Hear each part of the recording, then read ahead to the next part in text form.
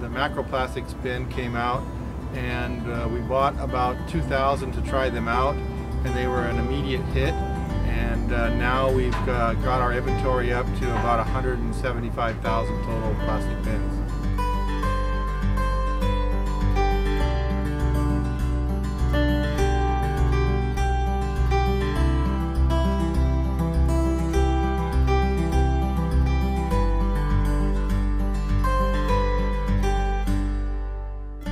I'm Steve Freeman. I'm the Vice President of Field Operations for Pacific Coast Producers. We're a grower-owned cooperative that processes apricots, peaches, pears, grapes, and tomatoes into private label store brands. I think our first purchase of macroplastic bins were in 1992, and it was the first 2,000 bin purchase.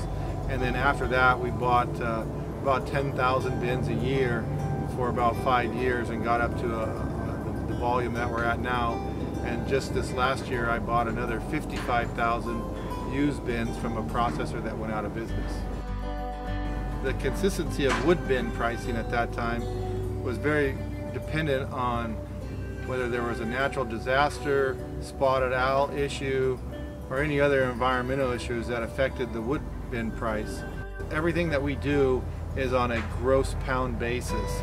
So we pay our truckers, pay our cold storages, everything is on the gross pound. This bin weighs approximately 40 to 45 pounds less than a wood bin, and when you take in consideration on that the less tear weight on this bin, there's a lot of savings that adds up on an annualized basis. And now we've been at this kind of level here for about the last 10-12 years, and we've saved quite a bit of money on the macroplastic bins just by the tear weight.